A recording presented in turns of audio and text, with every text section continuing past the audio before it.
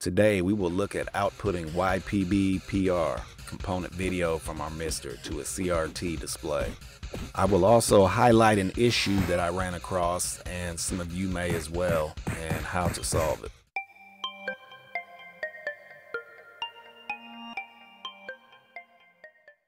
Alright, connecting your MiSTer to an analog CRT.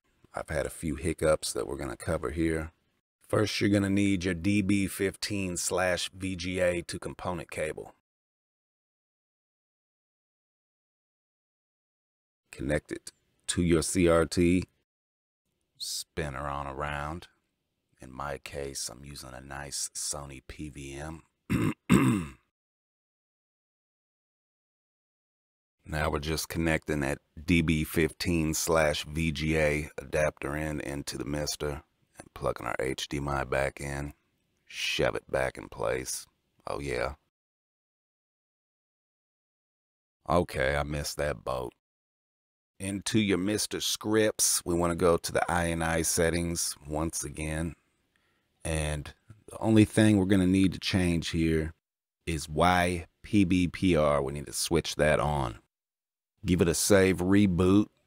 After it reboots, you fire up a core, you kick on that CRT, anticipating that beautiful phosphor glow, and you get this. Yeah. I don't know why, but it seems like MiSTer documentation always seems to contradict what I experience. With components, you get your sync signal on green, and anticipating that, when I built the MiSTer, I made sure to leave sync on green switched on the analog I/O board. Everything I've read or cited states that you must have the sync on green switch enabled to get output to your CRT through component. But after 45 minutes of messing with INI file settings, I finally tried to switch that from sync on green to OVR, and magically everything worked.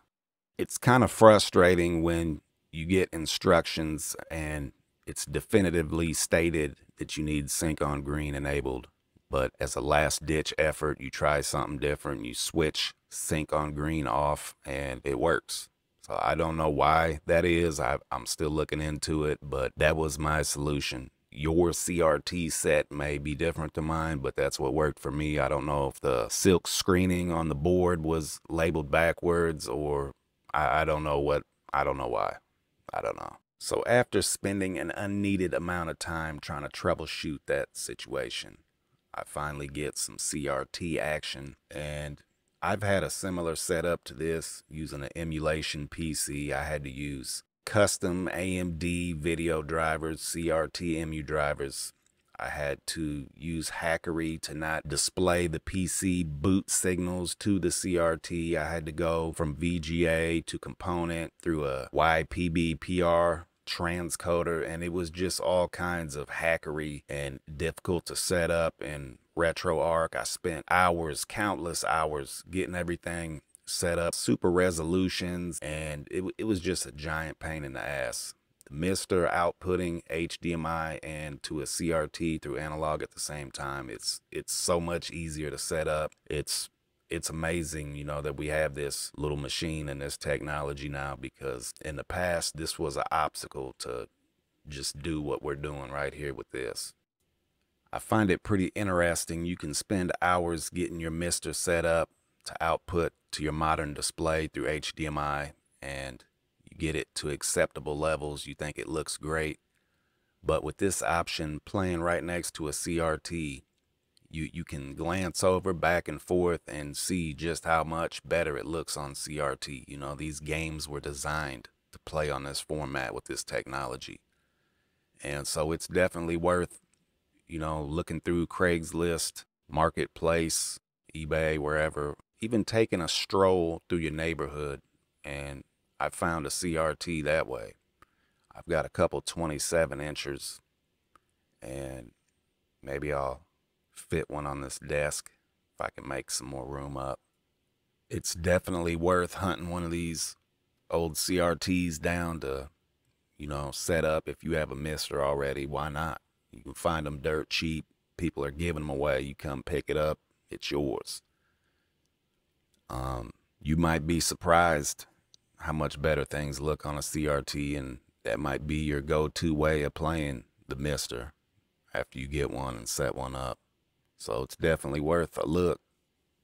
Check it out. All that's left now is some Damon Byte adapters to use original controllers, and that's something I'm working on. I have a box full of Arduinos and some 3D print files I'm working on to make it a nice streamlined inline adapter device for various systems: NES, PC Engine, Neo Geo, Super NES, Genesis. I might offer those in the future. Might do a video on building one of these adapters. Very low latency. That would be the final piece of the puzzle. And so I will just leave you guys with a little bit of footage. It's hard to capture, how well a CRT looks. They look way better in person. But yeah, MiSTer on the CRT, definitely worth checking out. So that's going to wrap this one up. Don't forget to like and subscribe.